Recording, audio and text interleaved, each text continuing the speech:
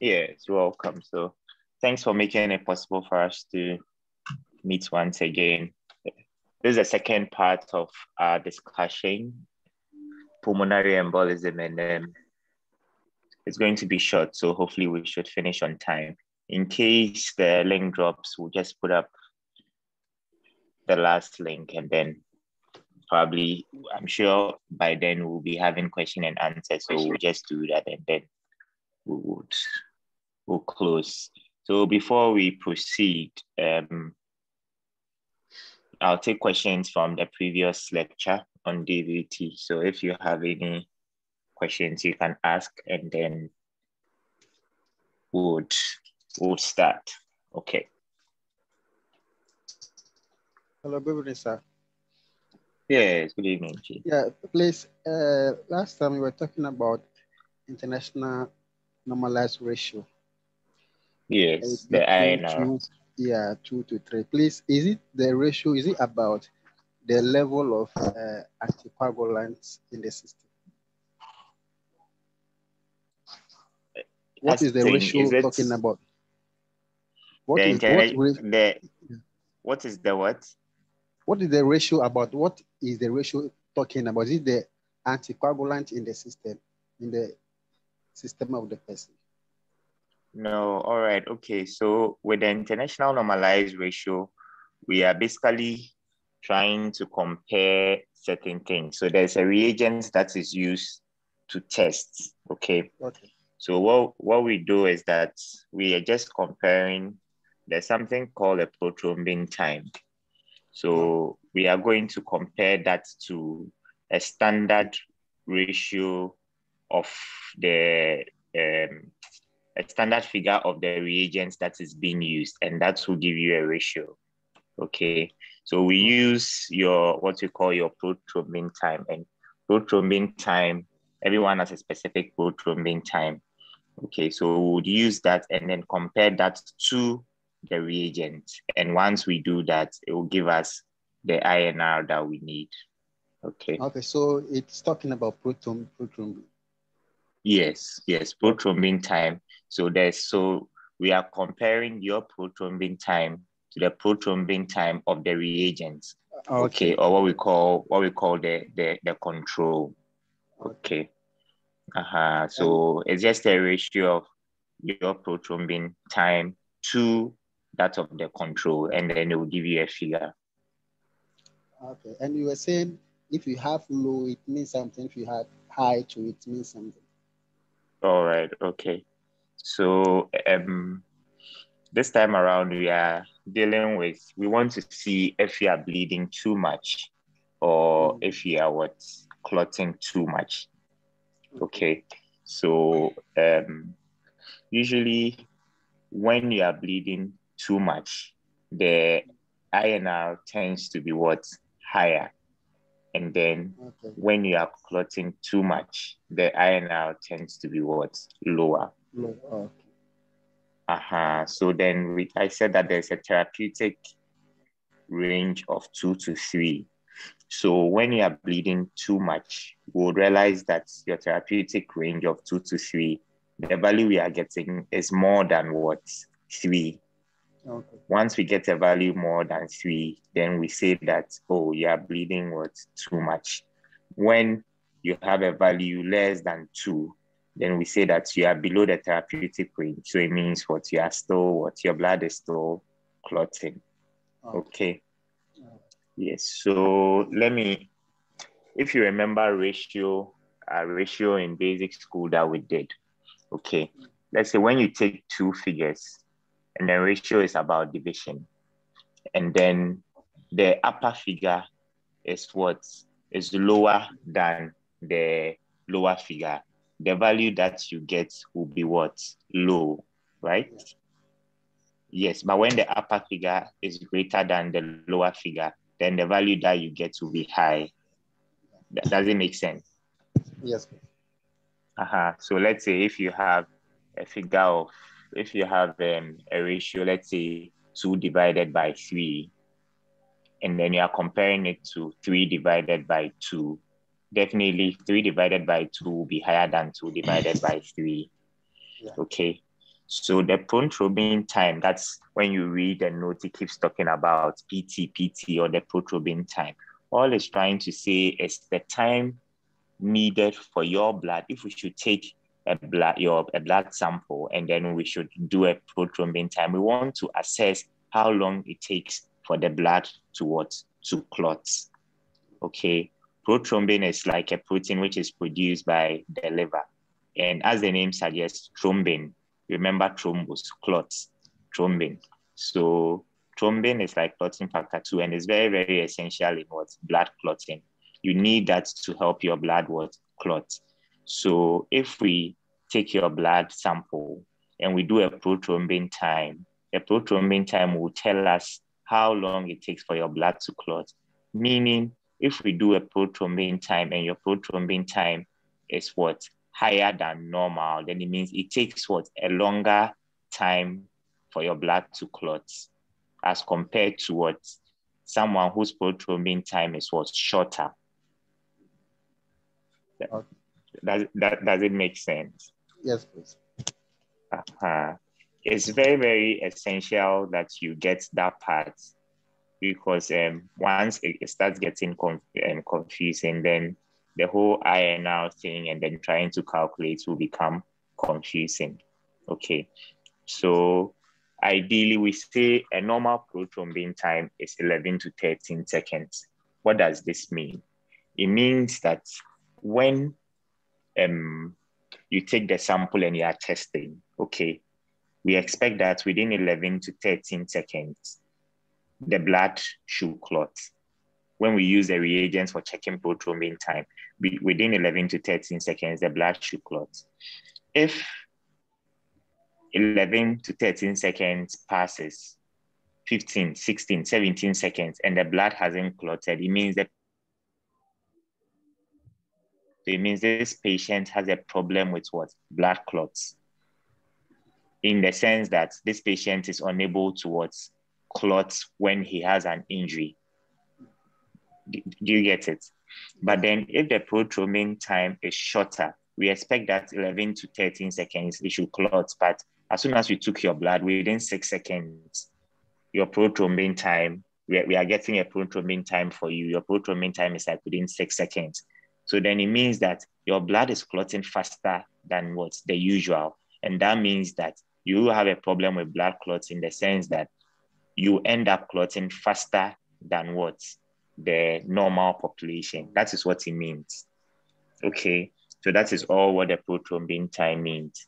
So if you should take a prothrombin time and you should compare the prothrombin time to the standard prothrombin time of the reagent, then we say you are trying to calculate for INR.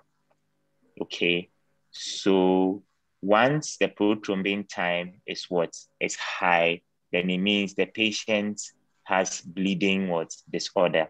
And once the prothrombin time is low, then it means this patient is at risk of forming blood clots.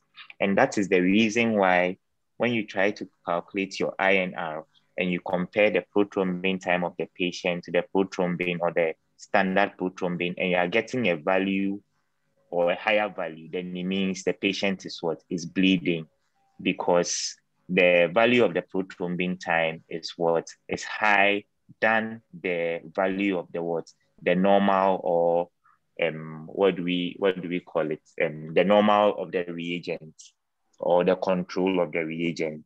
Okay, but if you should check and then your INR is lower, then it means that the patient's prothrombin time is shorter. So then the patient is clotting. Do we get it? Yes, sir. So once we get to the treatment, I'll go over how to assess the treatment using the INR, so it will be easier. Okay. Sir. Yeah. Yes, so please. If I can understand you well, so meaning short PT means it takes a short time for a blood to clot, meaning long. Yes. INR, meaning long. No. INR. Meaning what? Meaning a low INR. Oh, okay. So let's take it again. Short PT, as you said, it means the value for the PT will be what? Smaller. Yes. So when you are dividing a smaller value by a larger value, what do you get? You are going to get a smaller value. Yes, please. So it's like saying you are dividing 1 by 2. You are going to get what? 0.5. But when you are dividing 2 by 1, you see what you get. Yes. You get 2. Exactly. So that's how it is. So short PT means that once you are going to compare that short PT to the standard PT, the standard PT is a value which comes with the reagent. The reagent is like manufactured by a company. So once the company makes the reagent, they'll put a standard PT on it. So to calculate the INR, you get the patient's PT, which is the prothrombin time, and divide it by the PT that has been written on the reagent's bottle. And that is what will give you the INR. Okay. So if the patient's PT is shorter as compared to the standard PT, then it means you are going to have a lower INR. If the patient's PT is longer compared to the standard PT, then you are going to have a higher INR. Okay. Good. And then we say a lower PT means that the patient is clotting. And then a higher PT means that the patient is bleeding. Okay. So it makes sense now, right? Yes. Good. All right. Any other question before we go up? Yeah. So it's good. Once we understand prothrombin time and INR, it makes assessing your management very, very easy. Okay. And the terms are confusing, but just know that prothrombin time is the time it will take for the patient to clot when you are doing a prothrombin test. So when it takes a shorter time, then it means this patient is at risk of forming blood clots. But when it takes a longer time, more than 13 seconds, then the patient is at risk of getting a bleeding disorder. Okay. Yeah. So today we'll talk about PE, and basically, I kept emphasizing that when it comes to the most important reason why when you see a unilateral leg swelling, you need to be worried is because of the complication that can arise from the unilateral leg swelling. And we are worried that this unilateral leg swelling could be a DVT. And once it's a DVT, then there's a risk of a clot dislodging from the deep veins and getting into the circulation. So we are basically worried about that. So you take every unilateral leg swelling seriously. Make sure you rule out DVT. Once you comfortably rule out DVT, you can look out for other things. Until you've ruled out for DVT, you don't rest. Okay. So let's say you've done your Doppler and all that, and then it's come back to tell you patient has a thrombus. Now you are worried because once there's a thrombus, there's a risk that this thrombus is going to break off and get into circulation and then lead to a PE or a pulmonary embolism. Okay, so a pulmonary embolism basically is a migration of a thrombus from the deep veins into pulmonary circulation. Basically, that's the definition.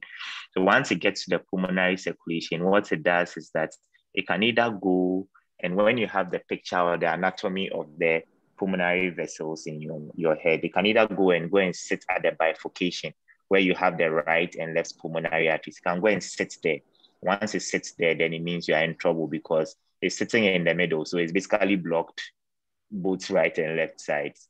Okay. At the same time, yeah. Please, can you check your network a little bit? It has been on and off your network. Oh, so all right. Okay. Your voice goes off, and yes. Oh, no, right. I don't think it's you. I don't think it's the lecture. I think it's your network. All right. Probably it's you. Yeah, because my network is very clear. It's good. Because from I here can hear to it's clear here too. It's clear here too. All right, great. Because I would have been surprised. All right, let's go on. Because I have full bars here. So let's go on. All right. Yes. So as I'm saying, if you should take a look of the pulmonary vasculature, you will realize that there you have a right left pulmonary arteries. You have it there. So sometimes when the clot moves and you are not so lucky, it gets stuck at the point where you have that division. Then you are in trouble because now no blood is going to the left and no blood is going to the right for oxygenation. Okay. So then blood that is returning to the left side of the heart to basically be deoxygenated, and then it means the heart has failed to act as a pump. You are in trouble. Sometimes, however, it would move through just one of the pulmonary vessels and go and get stuck in maybe the other lobar vessels. So once that happens, then you're going to have the problem on that side of the lung. Okay. So that one, it means that it will be severe, but you can't compare the severity to someone who has the clot stuck at the bifurcation of the pulmonary vessels. Okay. And as I said, most PEs would arise from the deep veins of the leg, but also you can sometimes have a clot or a thrombus moving into circulation from the pelvic region, abdominal vessels, or even the upper limb vessels moving into circulation and then ending up in the lungs. You remember our last lecture, I said that even though the deep veins in the legs are the commonest sites, you could also have the splanchnic vessels. Basically, you could have the upper limb vessels, sometimes even the cranial vessels as well, clots forming there. So you have to take note. Sometimes you have a patient coming to you, and one of the things that we look out for when you're thinking of a DVT is to quickly look at the calf area of the patient. You look at the calf area and you don't find anything. It doesn't mean that you conclude there and there that the patient doesn't have a PE, because it's possible that the clot is not coming from the deep veins of the leg, but rather the deep veins of the pelvic or abdominal region, which you can't see with your eyes unless you've done your investigation. So it's always key that you have that at the back of your mind, that not all PEs will originate from the deep veins of the leg. Okay. Sometimes you can even have it from the deep veins of the thigh, which when you look at the calf area, you won't see anything. So we need to be really careful when it comes to that. The clinical features of PE, very, very important, okay? Because once the patient comes to you, if you miss the clinical features, then you can't make a diagnosis of PE. So it's very, very important. Truth of the matter is that some patients will be asymptomatic. Not all patients with PE will show some symptoms for you to know that, hey, the patient has a PE, so let me quickly start anticoagulation. Not all patients will show you that. And that tells you that you could have what we call a sudden death. Okay. So sometimes you hear a story, oh, he was fine, he was fine. And all of a sudden he said, I can't breathe. And then he just fell and then he died. PE, apart from cardiac arrest, okay, or sudden cardiac death, PE is the second most common cause of sudden death. When you talk about sudden death, it means patient is fine, wakes up in the morning, is going to work, nothing happens, and patient just falls and dies.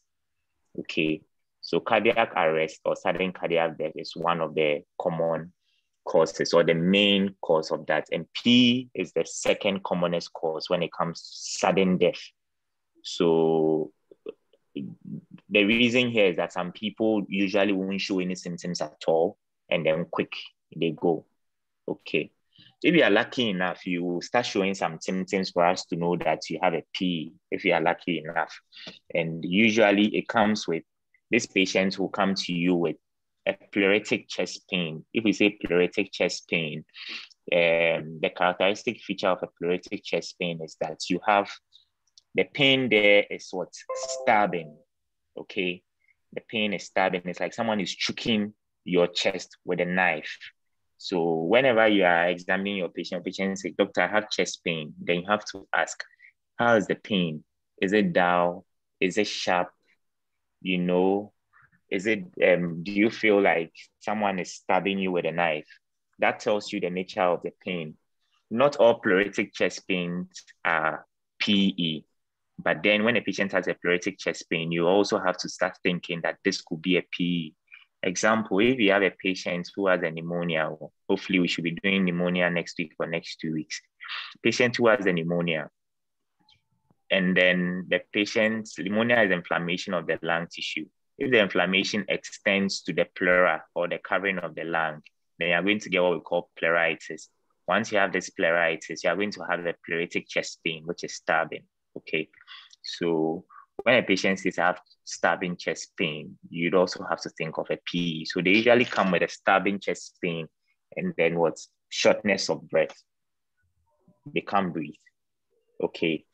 Sometimes, however, they would also come with other non-specific symptoms. They'll come to you with some form of abdominal pain. Sometimes they'll come to you, they cough, and when they cough, they see blood in it. Okay, so it can confuse you and you might think, oh, this is TB. Because the patient says, look, I have pleuritic chest pain. I cough, and when I cough, I see blood in it. Of course, you have every right to think about TB. But then in terms of taking your history, you go like, well, since when have you been coughing? Once your patient gives you that history that, oh, I was okay and I just started coughing all of a sudden, then you know that's okay, this is not a TB, because a TB is a chronic condition. And before you progress and get to hemoptysis, we should see what some form of changes. But then the patient tells you that I was fine, all of a sudden, pleuritic chest pain, I'm coughing, there's blood in it, then you should be thinking about a PE. Okay, other patients too, they'll just rush them to the ER and they'll say he was just fine and he just collapsed. So syncope is also another feature when it comes to the clinical features or the signs and symptoms of PE. They can just collapse all of a sudden.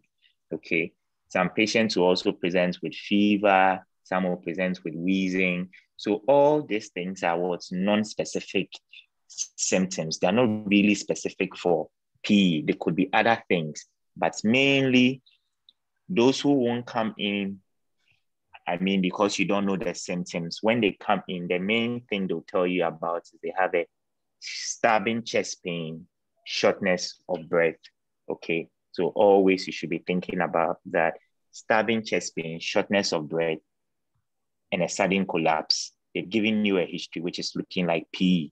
You have to investigate, okay?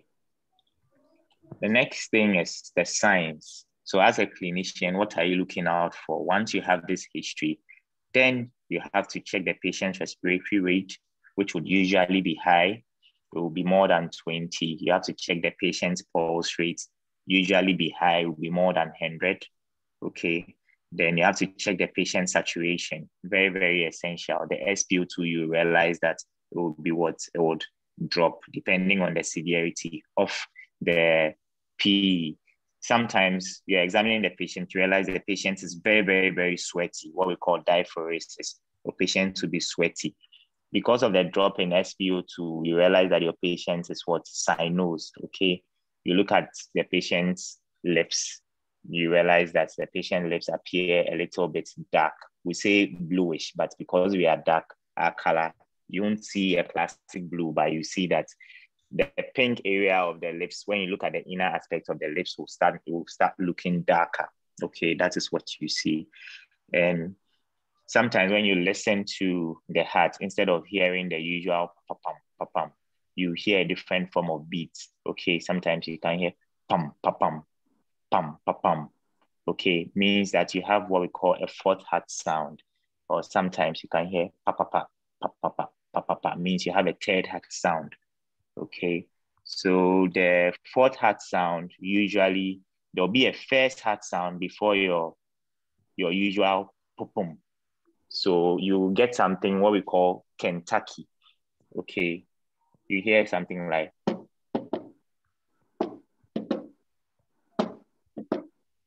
okay, so the fourth heart sound is what you hear there.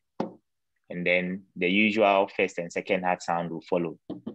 So that's what Kentucky. So when you put your stethoscope at the mitral area and you are listening, you hear, once you hear, then you say, oh, the patient has a fourth heart sound, okay? So don't confuse it. And usually fourth heart sound is because there's some form of, it comes because of what we, the atrial contraction. When the atrium pushes so hard to force blood into the ventricles, then you are going to have what? A fourth heart sound, which you hear as.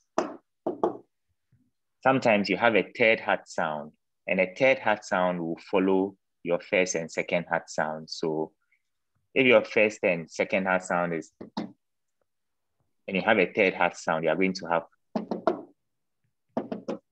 and that one we say is what? Tennessee. So Tennessee. You get it? So usually when you do your cardiac exam and then you hear, this is Kentucky. So the first Ken is a fourth heart sound, then the usual will follow. But if you have a third heart sound, then it will be Tennessee. So that's the usual Kentucky and Tennessee they always talk about.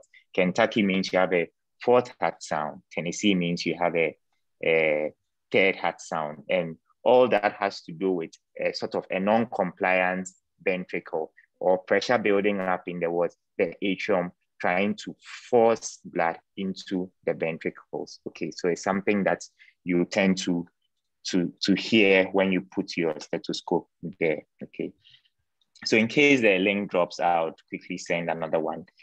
Then, of course, we are saying that the commonest cause of a PE is DVT from the lower limbs. Okay, so you have to take a look at the lower limbs, the calf area, to see if there's any form of edema.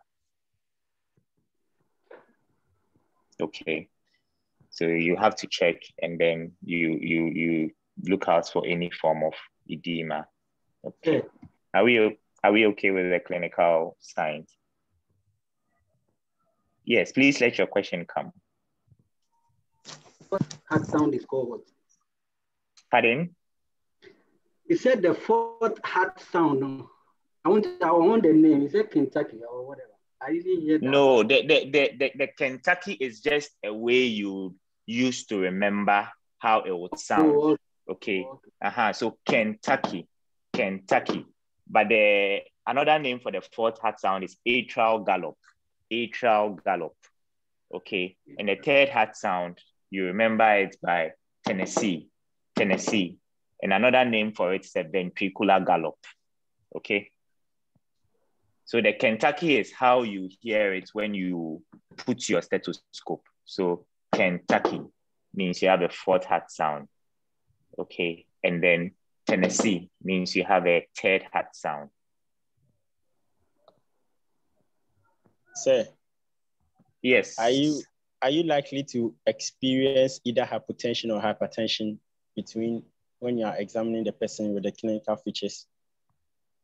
That's a very excellent question. So your patients with PE would usually come to you depending on the patient's medical condition. If let's say the patient is hypertensive, okay, and the patient presents and it's not so severe, you might still get a little bit of raised blood pressure if the patient is hypertensive. But if your patient is not hypertensive, the blood pressures won't go up. The blood pressure would either be normal or it would drop. In that, once you have a PE and the PE starts getting worse, what happens is that your cardiac output will start dropping. So your BP will start dropping. So for a classical PE, which is severe, you rather get what? A low blood pressure with what? A high pulse. Are we okay? Yes, sir. Good. Yes, sir. So ideally, the question is, if the pulse is going up, then why would the BP go low? The pulse going up is a compensatory mechanism for the BP that is dropping. Now your BP is dropping, so your body has to compensate by increasing your pulse so that your cardiac output will go up. So let me break here, send another link, and then I'll take the subsequent questions, okay? All right, sir. See you soon. All right.